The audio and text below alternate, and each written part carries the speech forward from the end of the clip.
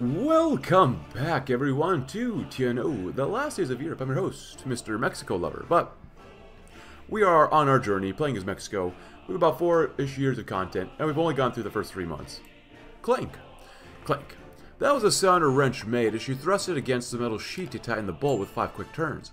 She had gotten it down from 6 quick turns in the 6 months she had arrived from the farm. She tried to think about how much better this was in the farm. Clank.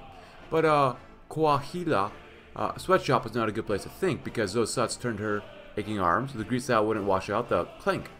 She made just enough pesos to put tortillas on her table and sleep in a bed, so she could hear this clank and put tortillas on her table and sleep in a bed. And there wasn't a clank. The line had stopped. Manuel, the Confederation of Mexican Workers representative, had walked over. Along with the others, she dutifully formed a semicircle around him. Manuel's voice began in a practiced hush. Brothers and sisters, I come with exciting news for you. To show support for the revolution, the source of all of our rights as workers, the CTM has arranged transportation to Saltillo for a rally. So take up these banners, these symbols of equality and justice, and join us. Some of her male colleagues took the banners and headed to the bus outside. She, like most of the others, received a small PRI flag instead. It was only upon taking it that she realized the wrench was still in her other hand. The clank would resume tomorrow. Fisher of men. Enrique stepped out of his comfort zone and onto the pier. The boardwalk had been fruitless for the young pan campaigner, with too many tourists and worse, the eerie feeling that he was being watched. Nervous, he took in the mix of wood and rust that made up the city's fishing fleet. A group of fishermen stopped to look at him. You come for another fee? Spat over one of the surfers. No, said Enrique, a righteous anger rising in his throat. No, I didn't. The opposite, actually. I'm looking to make sure honest men like yourselves never get shaken down by some PRI flunky ever again. Eyes widened, he took them. How? I'm not going to tell you to join this or that sector union, controlled by the very people that rob you. There's a better way. Vote. Vote to put someone who listens to you in the city hall, not a PRI man whose only goal is to impress the governor. His head bobbed in an agreement. All that was left was to reel them in. Take this pamphlet, Enrique said, soft hands deftly pressing blue and white sheets into calloused palms. It has names and photos of Pan's Ensenada candidates. As the doc launched into a spirited conversation, Enrique tried to gauge his haul. 15, maybe 20 votes. A few more days like this, and maybe Pan had a chance. From Pan and Fish, miracles, and El Circlon. Lopez Mateos felt a grumble heave from his chest. He looked longingly out to the cityscape and felt a drowsy spell come over him. His only reprieve was a cigar he had selected from his humiditor. The whistle-stop tour had been busy but fruitful. He sped up and down the country, shaking hands in public and knuckling down the governors in private. His demands? No factionalism, no trouble, more taxes, more support. Most of them knew better, were receptive, acted agreeable, and so on, but that guy, Leopoldo Sanchez Celis, was particularly greasy. He had vacillated, pretended not to know what he was talking about, and even gave him those stupid looks. Stupid, odious. Did you not know who he was? He was the gosh darn president. Carlos A. Madrazo, governor of Tabasco, swung through the door. Forgive me, Your Excellency, is it a bad time? Lopez Mateos noted that he had been deeply frowning. He looked at his reflection through the double gazing and saw a cankerous fool stare back. It was not like him. No, please. Licenciado, grab a seat. Madrazo blew into a seat and glared at the president's cigar, lazily clutched it between his fingers and frowned subtly. Are you satisfied with the tour? I did what I had to do. It's just not pleasant, is it? Lopez Mateo put it out. The issue of the succession. People use it as an opportunity for their own ends. You have my full support, Your Excellency. You know very well I've always have been in your camp, Madrazo nodded. If there's anything I can do, just say the word. I know what those fools from the old guard are like. He was right after all. Madrazo had been a supporter since the 50s, a key ally in his bid for the presidency. Thank you, Governor. But, yeah, so we're going to continue on. We got some comments to go through, and, yeah, then we'll kind of go from there. Agricultural stuff, we're all doing that stuff. Unproductive, very productive, so we want to be productive. We're the productive ones. Very rural, moderately rural, slightly urban, very urban here. What am I getting more political power?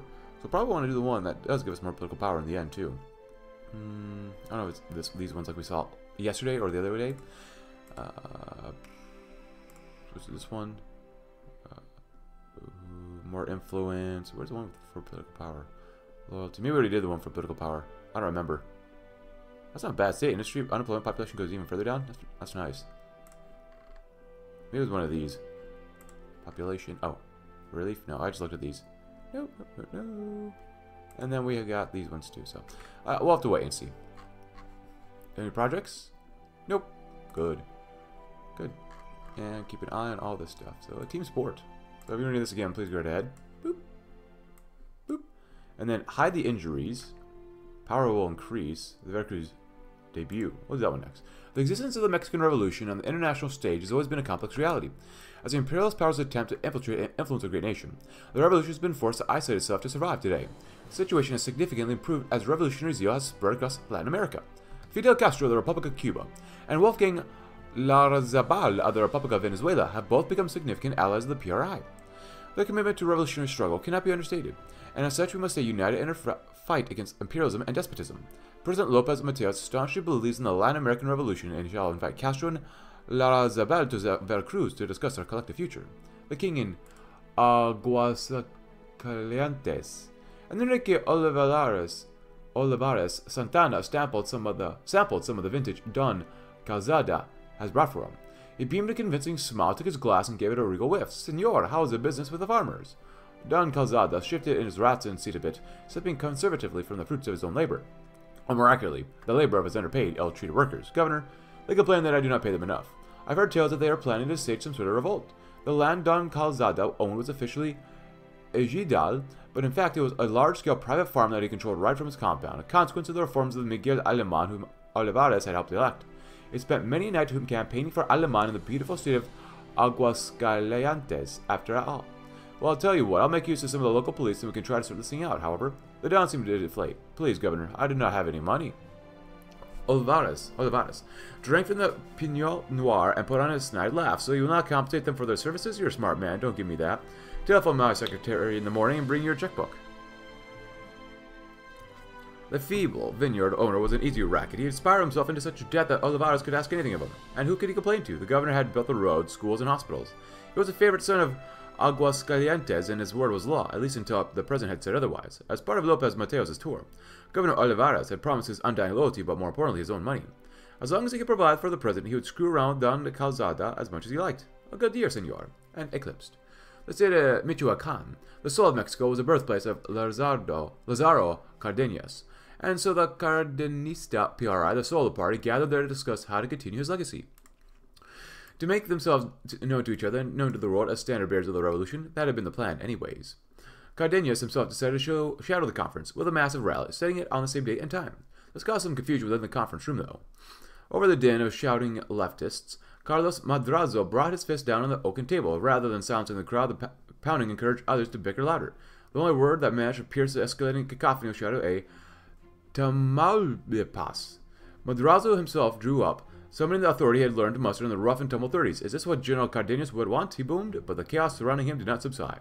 A finger jabbed Madrazo's chest as a party member to his left began a mostly inaudible rant about the CTM. Fed up, the Southern Cyclone brushed past the elderly revolutionaries he stormed out. Passing the threshold of the conference room, Madrazo muttered to himself, is this what the General Cardenas would want? A giant cast a long shadow over a field of dwarves. I'll put some comments from the last video include, pick the Madrazo path. Someone says, poor Mexico, so far from God and so close to the United States, says this guy from Porfirio Diaz. Another person says, haven't played TNO in a while. Must explain the update. It's looking not bad. So it says, loves all my videos. Someone says, we would love a Libsock Zukov. And someone else says, we should do Madrazo first. So we'll see. Yeah, public housing. I mean, it wouldn't be bad. I just want too much debt because we're going to be slapping on tons of debt here. And we might do different... Maybe, I don't know if we'll do different campaigns because there's a little bit of different campaigns here and there, but not so much. Really, you get the different people you can elect after Mateos is gone. Lopez Mateos. Good. I just want to keep that an eye on that. It's looking better. I'll check in. The President of Mexico opened the door to an office where both the President and its owners were in attendance. Decisions which affected millions were to be made. Knocking on the door was a mere formality. The man inside knew he was coming and listened to what Lopez Mateos had to say. Licenciado Velasquez, I see you've been busy. The President looked at the stack of papers on his desk, belonging to the leader of the country's largest labor union, the Confederation of Mexican Workers. No doubt pertaining to preparations for the succession, the President commented no further. Fidel Vasquez looked up from his paper. Never too busy to host, Your Excellency, of course. What news do you bring me? I thought I'd keep you updated on my thought process surrounding my successor. As of late, Ordaz's actions have kept me in doubt, let's say. Ordaz, really? Interesting. I thought the position locked down. A look of concern flashes over the man's eyes while Mateos continues. One would think. Mateos knew that Ordaz was Velasquez's preferred man for the job and refrained from letting the issue linger. Anyways, I was also going to ask about the infrastructure projects. It is imperative they remain steady, for you never know when we might have to use them for something. Lopez Mateos smiles, Olympic in scale. The two traded looks, and Velasquez took the hint. Of course, Your Excellency, they will. Simple procedure. There was a place for the names. Fernando Gutierrez Barrios had countlessly sequestered in the recesses of his mind. Soon a name would be all that remains of Manuel Sebastian Ortiz. Gutierrez's order. A DFS agent had been assigned to the case, noted from the communist agitator in his district. You know what to do from there. A quick arrest for something minor. An incident that left the dissident's face disfigured and heart stopped. A body dismembered and dumped. A transfer of records from hospitals, offices, and schools to a small fire. An entry with the agitator's own key into his own apartment.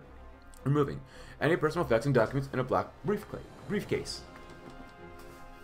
A vague missing person description, and a bland DFS report on the disappearance of a local nuisance. Only Gutierrez would remember the name Manuel Sebastian Ortiz.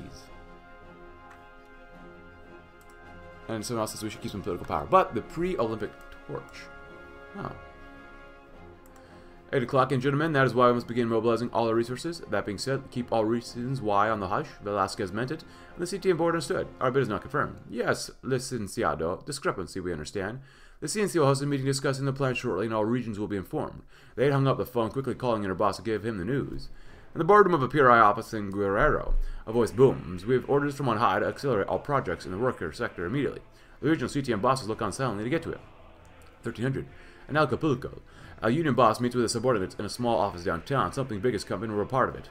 We need all the dock workers on overtime shifts. The bosses look on concerned. Orders are orders, and these come all the way from the CDMX. 1500. Here's what we need you guys to do. The union rep dodged a shipping container, barely keeping his head as he spoke to the supervisor. Ooh, so we need pontoons. 1800 hours. Martin sighed. His day was almost over. Walking to the port entrance to clock out, the supervisor bumped him into him with a box, handing it to him. What? Did you hear? We have overtime this week. Ooh. Stimulation, 51%. Productivity, population. Very urban. It's poverty-like. It's coming down just a little bit. That's for the country, it looks like. Urban quality of life will go up.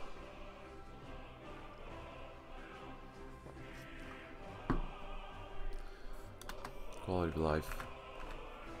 Rural, that won't really matter for us. Here.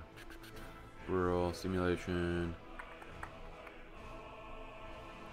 Unemployed population will get better. Base stimulation will get better. Resource extraction.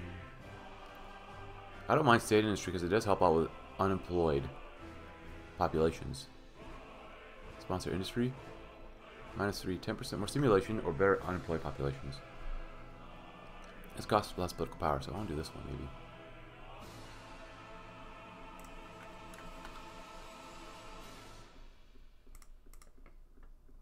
A helping hand from his perch atop the bulldozer. The destitution of the Chotel Maya village was plain to Carlos Madrazo. He took in the bare feet and cramped rectangular houses, the threadbare clothes and solemn faces. Centuries of alternating neglect and hostility from the capital here in Tabasco had reduced these people to backwardness and misery, but that ended today. The governor drew the megaphone to his lips. Our state is firmly committed to social progress, especially to uplift our most needy citizens. It is my promise to you that no tool will go unused. No hand will be empty in our quest to bring you the fruits of a modern and prosperous way of life. Today will carry you on the first step of that long journey. Today will provide you with the fertile fields to feed your future. Madrazo directed the bulldozer forward, toppling the first tree of the wretched jungle that hemmed in the village. Even over the engine's roar, he heard the applause and cheers of the construction workers. What Madrazo did not hear, what he could not understand, were the whispers and yokotan by the watching villagers. Whispers that asked what they would do without the jungle that provided the palm wood for the houses and crafts. Whispers that asked where they would hunt as the villagemen have for generations. Whispers that asked what would be stolen from them next. They would never leave us in peace. Should have done that one, but whatever. Continuity. Venezuela and Chiapas knew the patterns of time. It knew of heat and rain. It knew of hose and sweat. It knew of Gustavo's life and rhythm, just as it knew of those men and women who told the Egito alongside him. It knew that they would die, that he would die, just as Gustavo's father and grandfather had before him. That they would die, they would live in the same simple houses, eat the same simple meals made from the corn and beans they wrenched from it. But every so often there would be a disturbance. A man in a white shirt and red bun would struggle to coax his horse up the rocky path to the village. A few others came to the village, and they each came in their own ordained time. The petty traders came after the harvest. Mario and someone had a fever. This one from the Confederación Nacional Campesina, seemed to come and go as he pleased, but this disturbance had his own patterns. Gustavo would greet the man sullenly, and they would talk for a few minutes. Gustavo would leave the man, and his family would scrounge together the pesos he had demanded. The peasants would then follow the man and his horse down the rocky trail. For the hours it took them to reach the main road. They would be taken to a rally where they would be told about the revolution and the bright future the PRI was bringing them. They would shamble home around daybreak, and things would continue as before. Nothing new under the sun. Veracruz rendezvous. Lopez Mateos embraced Larrazabal,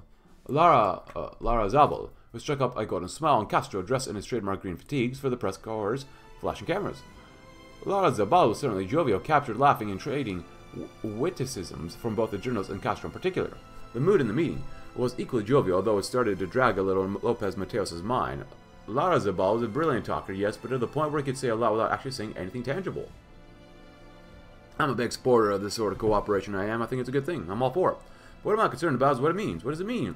Larrazabal created a glass of brandy. Castro shot a pointed look at Lopez Mateos, who spoke up.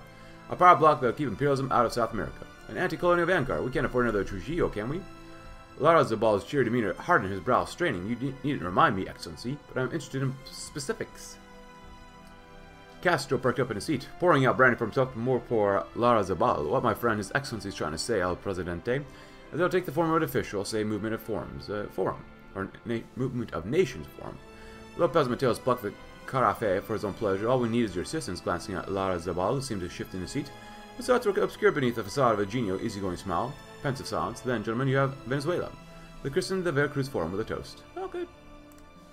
How are the injuries? Mexico has made great strides under Lopez Mateos, yet wounds remain. The state government of the Guerreros failed to contain large-scale and escalating student demonstrations last year and was accordingly dissolved under federal authority. The military has put down the protest, but the situation remains fragile. We'll contain the situation and uphold a reputation by making sure not a word about Guerrero appears in print, on radio, or on TV until stability returns and the bloodstains fade. Based on the day's arrival, a fresh batch of agents from the Directorate of Federal Security, or DFS, will track down and arrest a few dissidents who still evade our reach. Good. Yeah. Accelerates urban migration. Costs a lot of money to do this.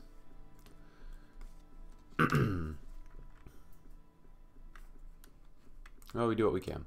And the Olympic dream. Lopez Mateos had saved the world, but that was not enough for him. His dream is not only for his name to be recognized, it's that one day everyone will be able to point to Mexico on a map. He understands that his dream is not something that he alone can do and recognizes that his work will not even end in his presidential term. Mexico must be in everyone's mind by the end of the decade, and for that he'll need to start something bigger than himself. Something bigger even than Mexico. To truly captivate the world, he needs something with a story, tradition, and millions of people eager to see. He needs the Olympics. He might not be the president when the Olympics of 1968 happens, but he will lay the groundwork for a successor to capture the world's attention and prove that Mexico is more than just a neighbor of the U.S. Now, how do we convince the committee? We'll need to make a decision.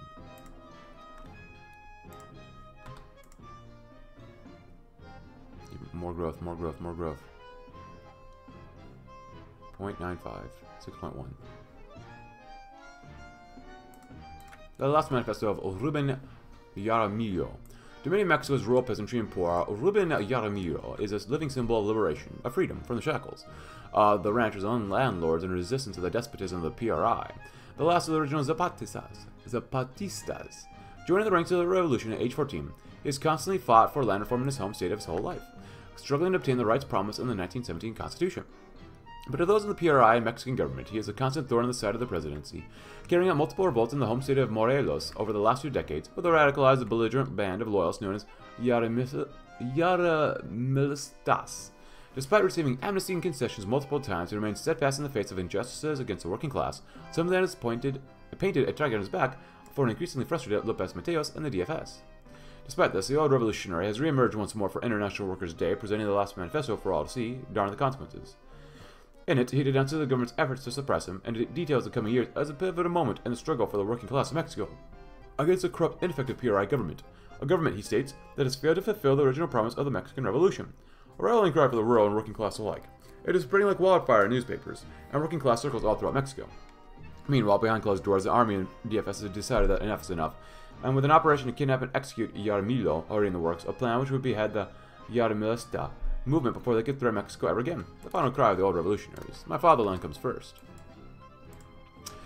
Agustin Olachea Alvarez hunched over his desk, making his way through a mountain of forms and reports. He remained in Guerrero after the dissolution of the state government last year. Officially, he was there to support the interim governor appointed by the president. In practice, the day-to-day business of administration ran through Olachea's office and the state government building in Chilpancingo. A knock on the door offered a moment's respite from the interminable legalese. Come in, he said gruffly. A balding colonel stepped into his office, holding a manila envelope under his arm. He gave a crisp salute. General Olachea, sir? At ease, what do you have for me? He said flatly. A report from the 27th base outside Acapulco, the additional battalion arrived at that incident. Full report is in the folder. Hola, juggernaut. Thank you, Colonel. I'll flip through the articles you brought for me from the Diario de Guerrero. Make sure they can't buy any more papers until they've been brought in. Line, you're dismissed. Once the Colonel left, Hola Che opened the folder and leafed through the report. The garrison was in dire state. The equipment was outdated as anywhere else in the country. Spare parts to repair broken vehicles and weapons were scarce. Shipments of food saw frequent delays. The men would not starve, but they would always be hungry. It was hard to keep his mind from Acapulco, just 10 kilometers from the base. The jet set seat of the OFN and the Sphere slept in American hotels and drank and dined in Japanese restaurants. Just as soon as the money came in, I was floating back out to the countryside that I arrived from, 50 years after the revolution, and Mexico still an ulcer that bled wealth. Spineless officials at every level of government shook hands with foreign kleptocrats while the people of Mexico sweltered in the fields and the factories. Hola Che sighed, poured himself a drink, and got back to work. Like Saturn, the revolution devours its children. Purgatory. May 3rd, 1962. Hector's term as deputy in the Morelos State Congress had ended. That guy, Lopez Avelar, would never renewed his term. Hector was a keen supporter of the Avelar's rival Ramon Delgado Gil as nominee for governor in 1958. Avelar ended up prevailing in the end, and over the last few years he had routinely hamstrung Hector and Ramon, keeping them in the dark at every opportunity. Hector's term lapse only has confirmed what had already been the case. He was irrelevant. The thought of the guy, Lopez Avelar, one of the gang of traitors who had murdered Emiliano Zapata back in 1919, becoming the governor of the most revolutionary state in the nation, made his stomach churn in disgust. His hands seemed to strangle the steering wheel as he drove along sleepy country roads. The man had no supporters among the common people, the salt of the earth. The only reason he was in power was because he had friends in high places. All the while, Hector would have to put up with a mid-level position within the Morelos CNC. It made his blood boil. The party machine was working against him, clearly against good men, him and Raimon, letting stupid vultures like Avalon roam around the place. Where was the justice in the world? As the car coughed and split over the hill, the side of the town sparkled in the dust. The power line, standing colossal and walking parallel down the hill with its mighty cables, powered the lights and electricity in every hometown. Or town home. And it was he, Hector Campuzano Rojas, who had erected it. Avelar could lock him out of the halls of power, but it would still be his party. He had come this far and done Jujulta proud as its favorite son. He just needed to hold out until 1964. And succession. The paper was full of tasks only Ordaz could do, handwritten by Lopez Mateos like so many of his predecessors. Was the president's hand glided down to sign, it slowed, it wavered, it halted. Could Ordaz really do it? He certainly could handle security threats or corral party members. Gustavo was an unrivaled Secretary of the Interior, but could he be president of Mexico that Mexico needed? Lopez sighed. It was 1958. He would chosen Ordaz to succeed him in a heartbeat. In 59 too. Every month of the year, until that darn standoff in the Northern Pacific. Had Ordaz always been so foolish, so bullheaded, and hawked to the U.S.? Or something broke in his old ally's mind? Whatever the case, Gustavo's previously impeccable record was blotted. The president swore, so was his previously impeccable note. The pen had leaked all over the bottom half. As he tried to recreate his work on a fresh sheet, he thought about alternatives. There was some decent figure on the party's left, and knew Lopez Mateos, but no. The left was in shambles and could not organize itself, let alone Mexico. Ortiz Minya and his technocrats, they had done a heck of a job with his economy. This growth had made Lopez Mateos' ambitions for education and welfare possible. Could be pushed further by their bold policies, but they were men with numbers in their veins and cold hands. Lopez Mateo saw his hands had left the new page smudged and streaked with spilled ink as well. It had been all so clear as before. With Ordaz's influence weakened, the battle for succession category has been unlocked. Ooh. El Tabado. Ooh, interesting.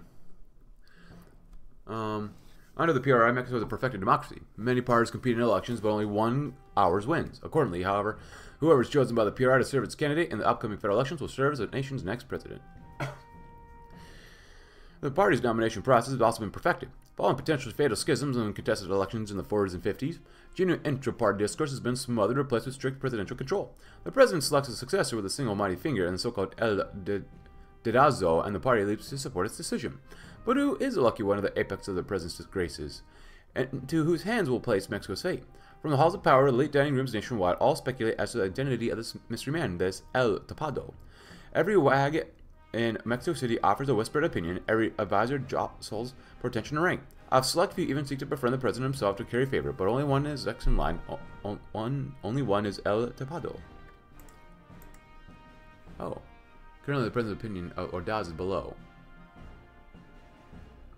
Of Salinas is average.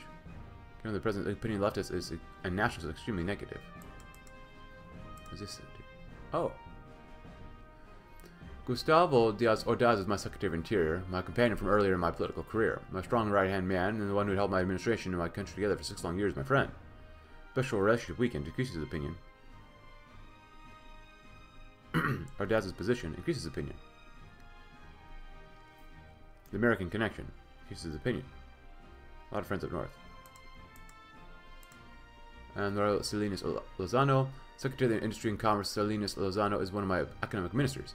A capable and ambitious northerner, he clearly seeks to demonstrate his mental and gain my favor. A relative newcomer to the PRI, I will still consider him as a potential option, if only to keep our doubts on his toes. The cold technocrat maintains opinion. Okay. We have our man in Japan. Here's his opinion. And then the left still believes the revolution's road culminates in socialism. They have the right intentions and occasional good ideas, but their unwillingness to accept government's necessary compromises has caused me endless heartaches. At least they stand out with the PRI for now. Cardenas is shred, so that's not good. If the leftists and nationalists reach an opinion of one or more, a new contender for succession may appear. Ooh. Cardenas' influence also increases his opinion. And who have we here? Ah, so this is all these guys, and then extremely negative. It is -8. Holy crap. It's 2, and it's -1. Oh, that's interesting. El Tapado. Interesting. John Grant reigns. Well, okay. Stop the presses. Mateo sat in a nearly deserted office in the Diario del Guerrero, the unprintable article, a scathing expose in the military occupation of Guerrero following the dissolution of the state government, sat in front of him on the desk, as it had the day before, and the day before that. It just wasn't that the article was in violation of the news press regulations in the state, no. What really made the article unprintable was a lack of paper. Last week, after a series of inflammatory pieces on the new regime in the state, the PRI stopped approving sales of paper to the printing house. Most of the workers had been sent home then. Then there were still journalists drafting articles and editors like Mateo to review them, but otherwise they were running a skeleton crew. The boss wasn't sure when they'd be back in operation. Until then, they had costs. Somewhere outside his office, the phone rang. Mateo stepped onto the silent space and made his way between the rows of empty desks and towards the sound. He had been pulling double duty as a boss secretary the past few days, not that there wasn't many phone calls to take anymore. He lifted the handset to his mouth and spoke. This is the Dario del Guerrero. How can I help you? Hello, the voice coming from the receiver was smooth, deep, and confident. This is Felipe Delgado. I'm a lawyer representing the state of Guerrero. Mateos' heart sank. We believe the articles printed in your paper concerning the actions of the state government are malicious falsehoods. If your paper continues to act as a threat to public order in Guerrero, we'll have no choice but to pursue legal action for the crimes of libel and social dissolution. God, what was he going to tell his boss? The text of the unprintable article flashed through his mind. The stories of the beatings in dark alleyways, interviews of people who had survived the massacres in the streets. However, the voice continued, the state of Guerrero would like me to pass on a generous offer. They'll send a legal team to review every article before it goes to print. They help you and help your team to draft a more truthful portrayal of events. What do you say? I'll have to take it up with my boss, Mateo replied. They both knew there was no choice but to agree. Picking up the torch, the boardroom began clearing as yet another meeting concluded. Lopez Mateo settled a deep sigh and a strish before finally standing up to leave. His body, still not acclimated to the time zone and being forced to remain sedentary all day, was starting to take its toll. Leaving the room, he took this as an opportunity to stretch out his legs during this interlude. Strolling around the conference building where these meetings were taking place, he encountered his Secretary of External Relations doing the same. The President beckoned Barral to join him in an empty room so they could catch up on developments. Barral released a groan as they both sat down. Couldn't we have just waited a few days before to begin these decisions or discussions? I'm still completely jet-lagged, and it's a miracle that I haven't dozed off in the middle of one of these meetings, but by judging by what's been said so far, it's not like I would be missing out on much. Barral chortled to himself. Lopez Mateos joined him with a quick laugh. It's not ideal, but we'll just have to make do. You know why we're doing all these god-awful meetings. It's because I have my eyes on the prize. Hosting the Olympics in Mexico, bringing the world's athletes to why we're killing ourselves buttering up all these foreign representatives. We can't prepare a bid all on our own. We need foreign support. A grin slowly emerged on Barrald's face. A gush of energy filled both men as the thought of a successful bid entering their minds. The fatigue they had been enduring melted away as they focused on the task at hand. A flame ignites. Oh, I have nothing else here. So, we got the political power from that. I want to use it, but I'm not sure if we should or not yet. Rural versus urban. What are we looking at right now? The Gulf. So Yucatan, Southeast. I really want to increase Veracruz. You know, the Gulf. You know, which is around here where Veracruz is at. Let's see, because they are very productive farms, incredibly productive farms. So I want to do both of these. I still like the liquid reserves. It gives us a little more stimulation. Let's see, because stimulation right here is 54.4%. It's at the base where it should be. Just because I do want more poverty to improve as well. So we're going to do both these again. And it's still going to be a 50-50, which is nice. But then, this doesn't get that much better, but got a little better. Ooh, the Book of Numbers. The campaigners crowd around Enrique as he smoothed out another crinkled sheet, converting its plethora of tally marks into firm numbers. The light from the setting sun was too dim for them to review the results of the combined polls, though many continued to try, those like Sebastian, who looked instead at Enrique's face found only a rigid mask of concentration. After it felt like an eternity, the young man set his pencil down and faced his audience. 36%, Enrique said as a triumphant grin spread across his features. The room erupted. Was he sure? Yes, he triple-checked. Yes, had he? Yes. He had accounted for the different sides of each poll and the varying populations of the neighborhoods and towns. As he dispensed with their objections one by one, a stunned silence descended on the rooms.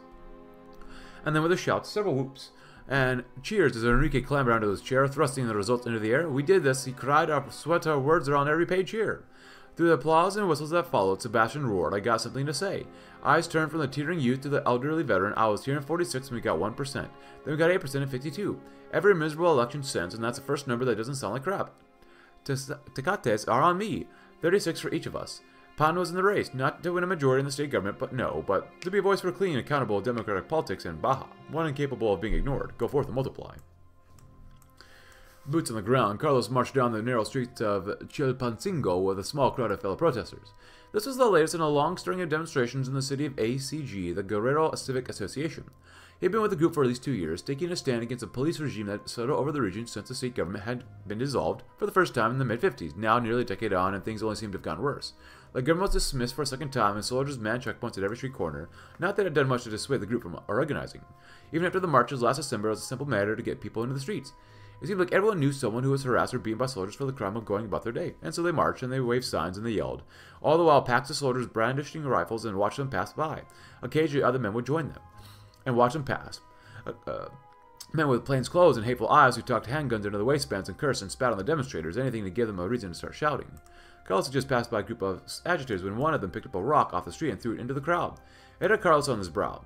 Someone next to him toward the man who had thrown it. In an instant, it was December again, and everything was noise. The cracks of a rifle fire and the smoke and screams of Inan's blood on his face and all down his shirt. Carlos reached out and caught the arm of his fellow dissident in a vice grip. Just leave him, no arguments were made. The price of retaliation was clear. They would not be killed today. They could only be hoped it would not happen tomorrow. This is basically nothing but, you know, it'd help out a little bit. To our Olympic proportions. To put it bluntly, we cannot secure the 1968 Summer Olympics as things stand now.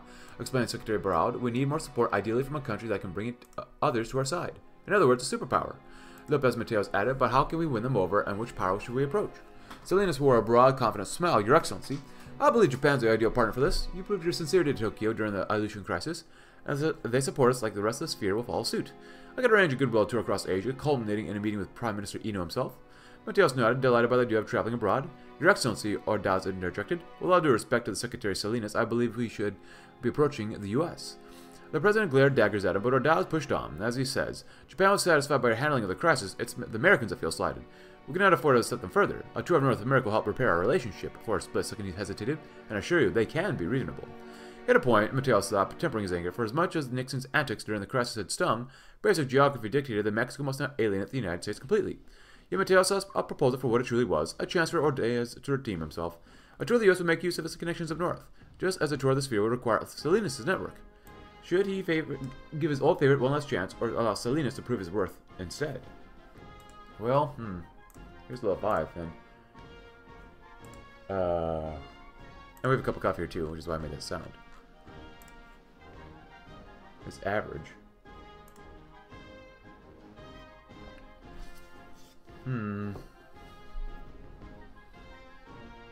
Or do we help our original guy, Gustavo? Weakened. His position. The American connection. I don't know, because obviously we have the Yasuda crisis going to happen.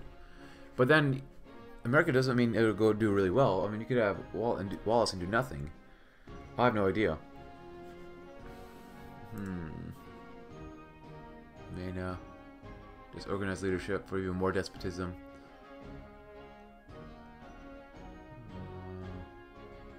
I don't know if we can get any of these guys.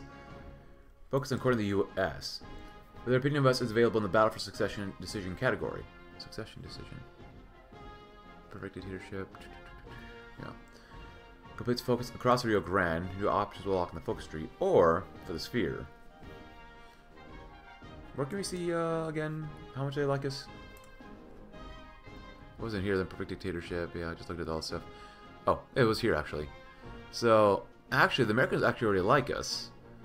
Even though I would prefer the Japanese to like us more because it gives us better annual GDP growth factor. So, Maybe we'll go with the Americans for now, because we have a better they have a better opinion of us. But do we have to balance it out, though?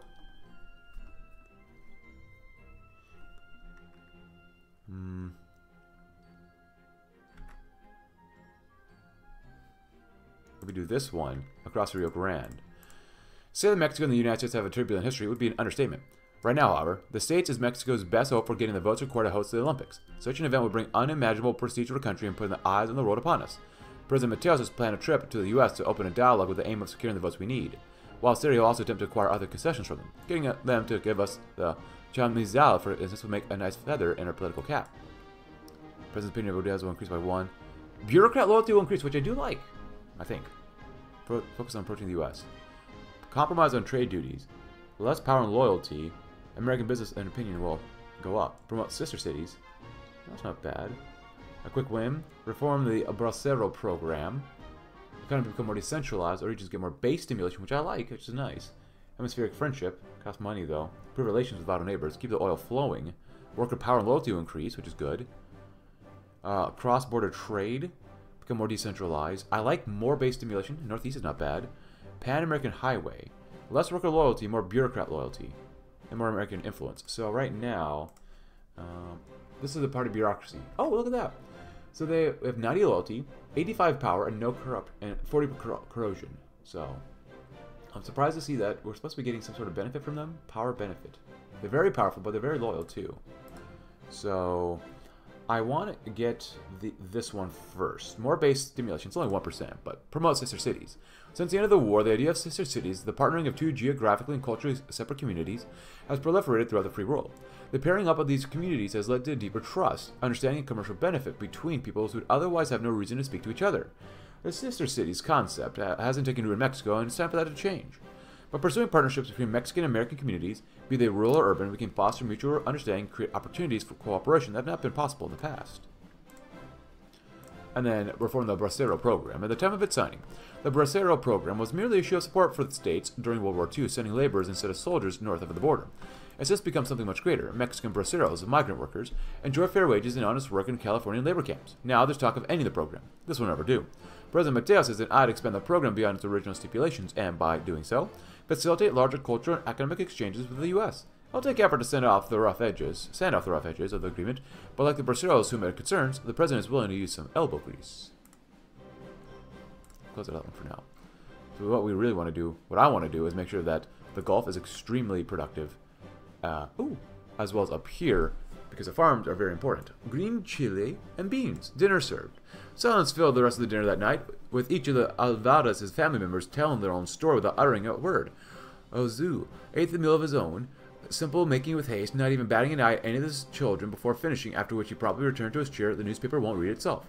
Out of the ordinary, Miguel spoke nothing of his day, simply picking away at his beans. His looming father had made clear by his wife, Lena's heavily pregnant state, a fact which aided him more than he ate his meal.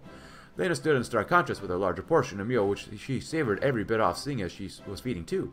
Maria, on the other hand, sat with a blank expression on her face as she flopped the chili around with her fork, seemingly uninterested in consuming the pepper, and such a nose swirled in her head. Rodrigo couldn't take it. Leaving his meal after a few bites, he snuck away in plain sight to the roof, the rest of the kids too scared to do anything about it, lest the unspoken be confronted. After a few moments, Camilla, who hadn't even touched her food yet, angrily goes after him before her father does. She catches up to her brother, her eyes drifting across the skyline of the world, the city. Father will get angry, Rodrigo. Please come back. The moonlight reflects off a tear into Camilla's sight, crawling down Rodrigo's right cheek. She leaves her outburst unfinished, placing her arm on her brother's shoulder. I miss her too, Rodrigo. I miss Mom as well. Guadalupe Castro, born on this day. So right now, with this group, the farms here are moderately productive, which is actually pretty good too. So what do we have for GDP? Stimulation is 53.21, and it's slowly going back down. Sponsored industry, growth is stagnant. Well, ish. GDP per capita, debt, not ideal. Stimulation's okay. Moderately active here. Oh, but we have projects too. So right now, do we finish anything here? A lot has been locked. Corruption. How do we lower corruption? So not start at 500. The electricity plant. I like less stimulation decay. More base stimulation is good. Urban quality of life is good too. $7 million, which is still not bad. Base stimulation. Base stimulation. Of course, what about by doing all this? There's no guarantee that this is actually the right thing to do. Museum of Anthropology. Ooh. Urban quality of life, intelligence, and power will increase. Urban quality of life goes up, which is not bad. Research facilities will improve, which could be good too. Takes only 250 days. Base stimulation. That's not bad. Anneal peripheral. Comparison, the anneal peripheral expansion is minor when faced against other developments current. But that does not mean this project is worthless. It's important to better connect Mexico City together and improve the infrastructure of the area. I like that. Get free infrastructure. Well, not really free infrastructure. Oh, so we completed the federal highway, which is great. So I'm really thinking of the anillo. INNN. Healthcare will improve. That's not bad. What is this? Torre Insignia. Azteca Stadium. It's not bad. It gives some political power to that as well. I like that. We're gonna need that. Oh no nalco tlatelolco. I am so bad at pronouncing these things. And then we got this one, the drainage system. Base stimulation goes up too. It's not bad. So we want this one. Let me save real quick first. Because I want to see if we improve the area first and then do that, does it speed it up? Because that's what we did with the farms earlier. So we're here. We have a project we can do here. I want to do one of these actions. Stimulation quality of life goes up. And in this area, economy is moderately active. Farms are decent. Population-wise, it's very urban. Very, very urban. Public housing. Quality of life goes up. Quality of life goes up for everybody. Worker loyalty increases. It's not bad to do too. And we saw that this would take 420 days. Base. Urban quality of life goes down, which I don't like. Worker goes down. Base stimulation. Unemployed population. I like to reduce employed population. 2%. This one gives you 3%, but costs 5 less political power than this one. Worker loyalty, where's that at? It's not bad. Industrialists? It's not bad either. Base stimulation can go up. Urban quality of life. Oh, but worker cronyism. Inflation rate. So many decisions.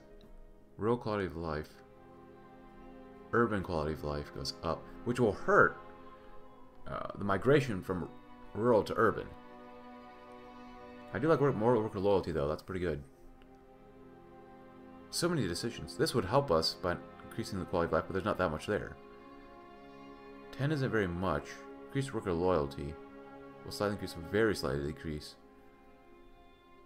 So I want to try one of these first, because this is a project, and this is a, you know, stimulation project. Unless we do one of these, but we can't, so. I don't want just stimulation. 3%, 2%. It's 10, it's super cheap. I don't mind, let's do this one. Sponsor industry.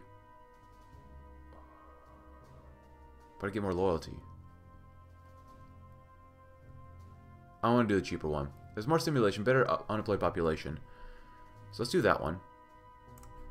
And then we'll see about projects. It's still the same thing, okay. I thought it would help make things go faster, but okay. Corruption, 40%, not great. Alright, so anyways, Santa Rosa. As the sun ascended, melancholic rays brushed the awakening city of Leon, unveiling a morning shrouded in bitter sweetness.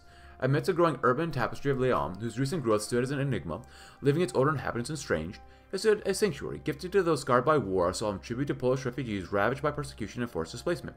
This estate was where the children of a nation gripped by German oppressors found solace far from their lost homeland. Inside the state's walls, a rustic area permeated the lives of the original migrants and their families. They tended to the land embracing the communal center gifted 2 decades prior. Children frolicked and elders reflected, their thoughts wandering to lives sacrificed on the journey to Santa Rosa, the little paradise.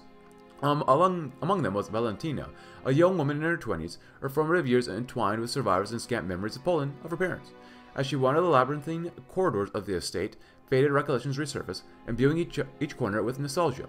Every inch whispered tales of resilience, of men, women, and children acquainted solely with destitution. They endured the clutches of the Nazi Empire, only to be cast like livestock into the Siberian tundra by the Soviets. Yet life emerged resilient from adversity. They stood now beneath Leon's sun, embracing newfound opportunities, defying fate's decree. They survived the horrors inflicted upon Poland, carving a place for themselves beyond the oppressive yoke of conquerors who sowed devastation and despair. And their hearts surged in unyielding spirit and an anthem of survival, and their eyes gleamed with determination, shredding the shackles of desolation. As the sun bathed the city in gold hues, the children of Santa Rosa Estate danced upon the ruins of the past, their footsteps weaving a symphony of hope. Melancholy and bittersweetness intertwined in every stride, an ode of resilience within a nation reborn, their little Poland. Where there's doubt, let me bring faith. Urgent report on Dominican operations. At approximately 22:15 this evening, 2 agents of the Dominican Military Intelligence Service, or the SIM, attempted to assassinate Tawan Bosch as he returned to his hotel in the Federal District's Zona Rosa. The DFS has been informed of a likely effort by a source within the Trujillo administration and established protective surveillance on Bosch, the primary leader of the Dominican opposition, upon his arrival in Mexico.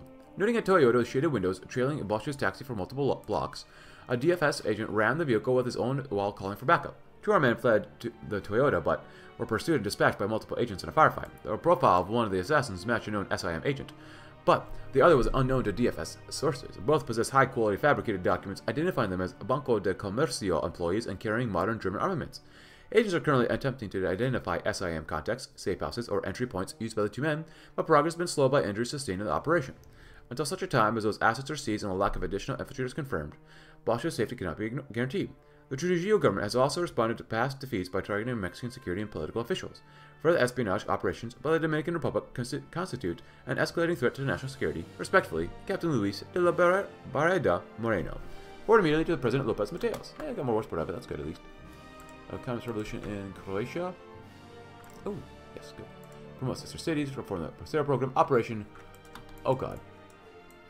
Xochicalco? You got a second chance back in 58 when I gave the guy amnesty. Go ahead with the operation. President Mateos reflects for a moment, weighing the repercussions of killing Jaramillo, but puts the phone down. The old Zapatista has to be dealt with. The games have gone on for far too long. Meanwhile, in the city of Tlalquetengo, Morelos, a unit of federal judicial police outside Jaramillo's home springs into action, blitzing the house amidst demands of submission. Jaramillo, his wife Epifania, and her 3 sons resist, but are quickly overpowered, soon finding themselves with their hands tied blindfolded in the back of a van. After a long, grueling drive, the van arrives at Xochicalco ruins. Knowing his fate is sealed, Jaramillo lunges at one of the guards, getting knocked unconscious instantly as his face meets the butt of a rifle. Epifania attempts the same, letting out an agonizing cry. She is thrown to the stones. You stupid woman, get your hands off my The Soon's wishes are soon cut short by gunfire, and he collapses to the ground. As he wails, the laughing officers force fistfuls of dirt into his mouth until the son whimpers his last breath. Impatient, the officers finish off the family with bullets to the skull, marking the end of Ruben Jaramillo.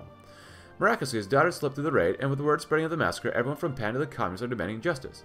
With the government ignoring the pleas, however, Jaramillo's name has become a rallying cry of the masses, joining the ranks of Guzman and Zapata in the pantheon of the working class, his message of revolution resonating with ever more dismayed workers, but the PRIs failed the revolution. The spark of struggle reignited. Movie night in Ciudad Trujillo. 2 men died the day that SIM hanged Tavito. Tavito's corpse was flung in his wife's garden. The other, his brother Antonio de la Maza, sat drunk in General Juan Tomas Diaz's garden 5 years later. It was movie night. Antonio's stupor was undisturbed by the blare of Mexican accents coming from the romantic comedy, nor by the chatter of the others, regime insiders whose growing doubts found escape in this oasis, one of the few in the Dominican Republic. These movie nights have been going for a while, volume rising as the whispers turned from gripes to treason. Trujillo had not measured the caliber of foe he made when he publicly shamed Diaz for the general's merciful treatment of Cuban prisoners of war. Another sip of rum entered Antonio's mouth, clouded his mind. The pangs of the ulcers faded. The look of shame on his wife's face after he staggered home from another night of horrors faded. The disdain for his best friend El Turco, friend no more, for doing nothing, faded. For doing nothing. For Antonio had done nothing when they framed Tavito as a murderer and a suicide to cover up the regime's crimes. Antonio had done nothing when they brought him alone before Trujillo. Nothing when the Generalissimo's high-pitched voice said he had no role in Tavito's death. Nothing when he had every chance to clasp the Jefe's neck in his hands and choke. Antonio felt a hand on his shoulder and turned. It was General Diaz, whom, with his other extended, helped Antonio to his feet. Beside the blooming Quisqueñana stood a man from the U.S. consulate waiting. Perhaps 3 men died that day. Networking. Major, I think I might introduce my associate, Raul Salinas Lozano. Roberto Watanabe first nodded to Salinas, then back to the Major. Licenciado, my dear friend, Major Shunichi Onodera. Salinas smiled warmly as he shook hands with the Japanese man before him. He'd been looking to expand his circle of contacts at the embassy, and it just so happened that Watanabe was willing to play the go-between. It is my pleasure to make your acquaintance. I must confess myself an ardent admirer of your great nation. I hope to be able to visit again soon. The pleasure's all mine, Licenciado, replied Onodera in impeccable Mexican Spanish, meeting Salinas' gaze with a polite yet steadily analytical look. I'm told you're considered a potential presidential candidate. Tell me, how are your prospects? Hard to say, Salinas admitted. Competition is fierce, though my chances are better now than they've ever been before. I'm glad to hear it. I must say it would be most pleasant development to see such a friendly face at the head of this country. Salinas agreed with the Major, of course, but he still could not shake the feeling that the man was swaying him up like a farmer eyeing up a prize cow at a market sale. Regardless, the conversation between the two flowed for nearly an hour, and by the end Salinas felt that he and Onodera had established a proper connection. Bidding the Major a fond farewell, he returned back to his black Toyota with a thin smile. Shortly before sunset, Onodera sat in his office at the embassy, freshly scribbled letter in hand. Koidi, he called to one of his underlings, have this message delivered to Tokyo immediately. I've found an opportunity they're not going to want to miss. The rising sun turned his gaze on Salinas. Hopefully we can help lower the poverty rate too. So, naval stuff, I guess we're Green Water Navy, huh? Well, we'll do what we can. A quick win. Raised by a fading ray, the sun was leaving Los Pinos, but President Lopez Mateos and Secretary Ordaz remained. The planning meeting for the upcoming tour of the U.S. had stretched on as the two paced and prodded at Ordaz's copious notes. Every offering, every ask, every deal was scrutinized until the president failed to stifle a yawn. Composing himself with a grunt, Lopez Mateos said, "One more, and let's call it a day." This, his finger traced along the paragraphs of text to a lean bullet. Sister Cities initiative looks attractive. Voluntary partnerships between our cities and similar ones across the border. As much as I may favor this approach, overall party members are much more likely to know of Ambassador Wilson's intrigues or the punitive expedition of President Wilson than Ordaz tapped the map on the page 60, Wilson, North Carolina. Lopez Mateos wondered how late Ordaz had stayed up poring over an atlas to craft that line. Still, his point regarding the measure's optics rang true. Mateos sighed then. So we taper our encouragement, focus on promoting this initiative to a more receptive leadership. In some way, smaller towns and cities would benefit the most. Ordaz replied, a sister-city relationship would be the first opportunity many to have to attract attention beyond our borders, opening up the tourist trade. Visits to and from their U.S. partners could also lead to valuable exchanges on municipal infrastructure and urban planning. Lopez Mateos put his papers together instead, with Secretary following suit, and until the twilight he announced his choice. We'll push for partnerships, but only to cities where it will go over well. +1 to pro-American proposal. We'll take sister cities nationwide. If officials object, it's voluntary anyways. Nationwide. Partnerships. Bureaucrat loyalty to decrease. The president's opinion of leftists and nationalists. I mean, it makes sense to go where it only go well. It's voluntary. I don't want to increase loyalty. They're barely loyal to us right now anyways. Oh, look at that. We get more political power gain. Civilian spending's better. Taxable population. We're going to toe the party line, maybe? I don't know. We get more opinion of the leftists and nationalists. Do we want that? You know? Is this something we actually want? I do want to keep some political power in reserve too, just in case. Extremely negative. Average, average. Huh. The American connection, of course. What is this? U.S. proposal value. Having proposal value of 4 or more will ensure a strong position when negotiating for the superpowers backing for the Olympics. Whereas a proposal value of 2 to 3 will give us an adequate application. Anything below gets our application in contention. A proposal of 5 or more is likely to make us over-reliant on America and force Mateos to seek out more leftist independent politicians within his government. I like the benefits we have right now. I don't really want to lower the loyalty. Because if we do this, it is slightly decreased.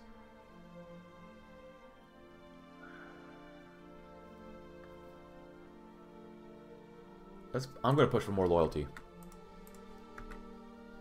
Kind of have to, you know. What is this? Has been lost, but another will come. So right now we're at value 1.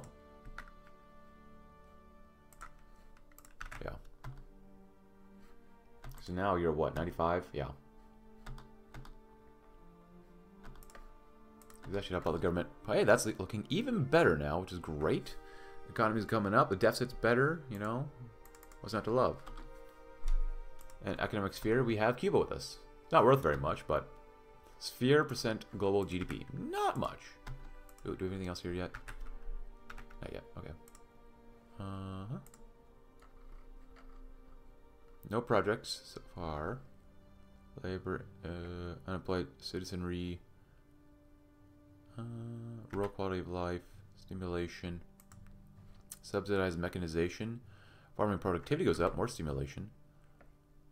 Oh, here you get more political power. This is one we have to do. Farming productivity goes down just a little bit, but rural quality of life goes up. Get more peasant loyalty and more political power, so I definitely want that one. Peasantry, there's more corruption than loyalty. I want more loyalty from them though. So for this one, farming productivity. So we don't necessarily want to lower our productivity. It's slightly unproductive. You do this one, peasant loyalty will increase. How much debt do we have here? Oh, it's quite a bit actually.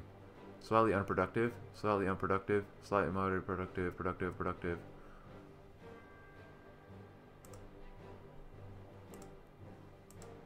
So we can do it in areas where there's not very productive anyways, and still improve quality of life.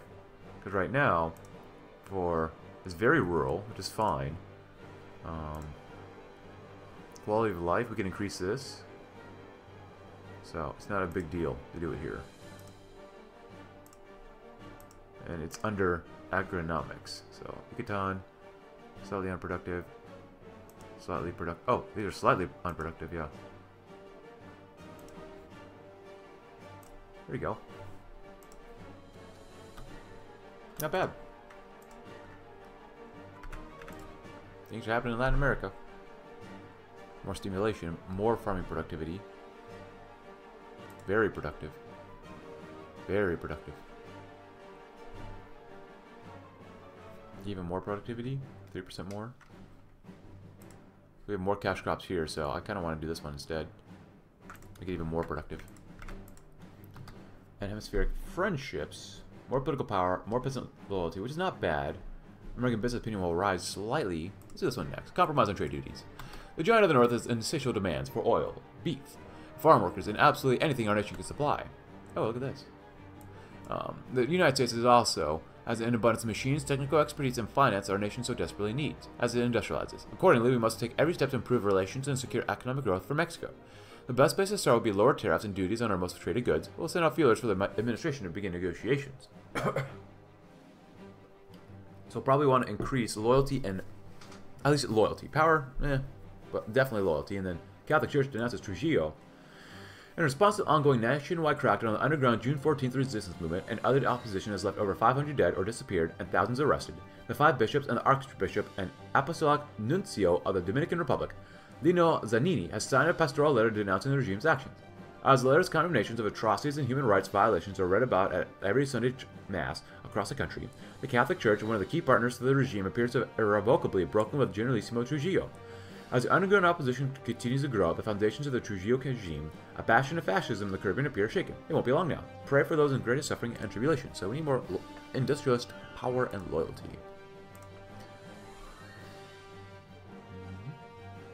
Just loyalty. So we need loosen labor laws. Urban quality of life goes down. Base stimulation goes up.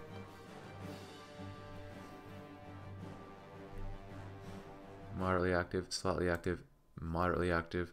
Because here, if we were to do this, how urban is it? Because the more urban it is, the quality of life, it'll hurt us more with quality of life. Stimulation is at a base what?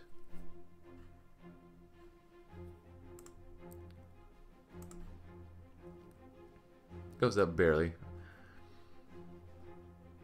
Unemployed population does get better though.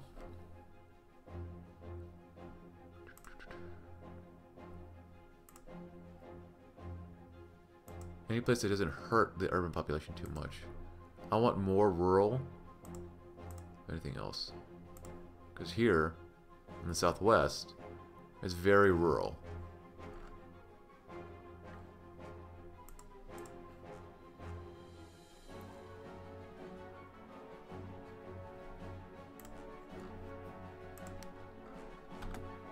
So that'll help us out. The Looking good so far. Industrialists, I hurt them a little bit, but now they're coming back, hopefully. Brazil wins World Cup. Intelligentsia. Workers are okay. Peasantry's okay-ish.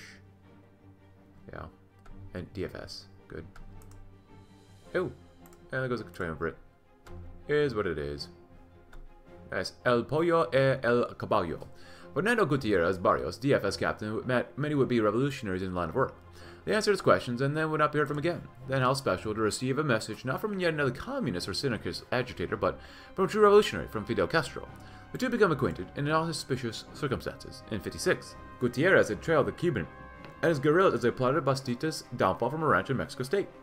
The first time Castro saw his face, Fernando was slapping handcuffs on him. But in the interrogations that followed, Castro's words had not been those of a criminal, but those of a revolutionary out to topple Cuban Huerta, or those of a possible asset for Mexico. They came to an arrangement, and Gutierrez Barrios arranged for the dissidents' release. As the rebels set sail from Tuxpan to their homeland, the duos shaking hands. The telegram, now in the same hand, carried congratulations on Gutierrez's promotion, and anodyne tales of Castro's latest hunting and fishing, their typical friendly correspondence until a Dominican question arose.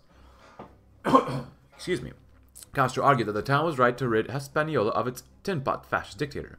The Republic's German patrons are spread thin, and old allies like the Church are growing estranged. Abs and Hassim are briefly shaken by the failed assassination in Tepambosh. The June 14th urban guerrillas are swelling in strength, fueled by dissatisfaction among the Dominican youth and middle class.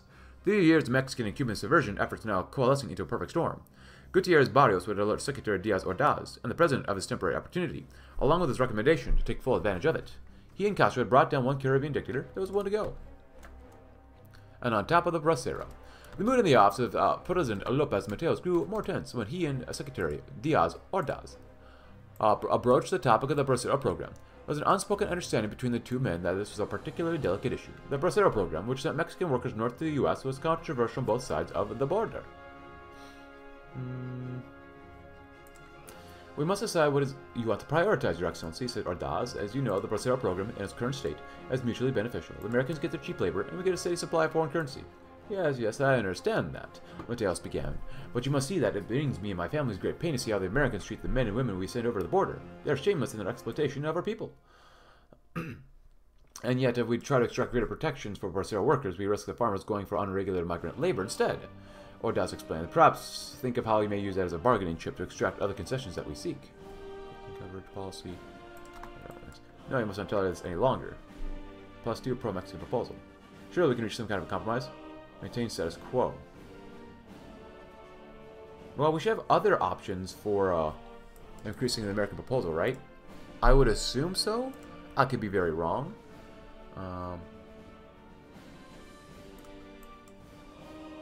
Because I really don't want to I don't mind getting more loyalty from everybody here. Because who has loyalty? It's a bureaucracy, intelligentsia, and an industrialists. Loyalty would be nice. Intelligentsia would be very nice to have that much loyalty. And then bureaucracy is already pretty high though. So if we lose it, we lose worker loyalty and industrialist loyalty. We could always increase industrialist loyalty, but then there would be the workers as well. Because right now, we are at what? We're going squall, and come down here. Proposal strength is 1. If we get up to 4, it would be good. +2 Mexico proposal. So does that help out here? Leftists and nationalists. Then you come to the Mexican miracle. Resource efficiency gain. Use consumers. Own influence of the economy. Grants us more political power, better monthly power party change. Because I do want to do this one next. Free trade with America. American business will increase. Influence will increase. Industrialist power will decrease. So if we're going to lose industrialist power and loyalty, it makes more sense for us to increase this one. So we do this one. What happens? So now they're at 65, which is, and, it's a little higher, which is nice. They're at 100, which is great. And they're very loyal to us. And then if we come down here, -1.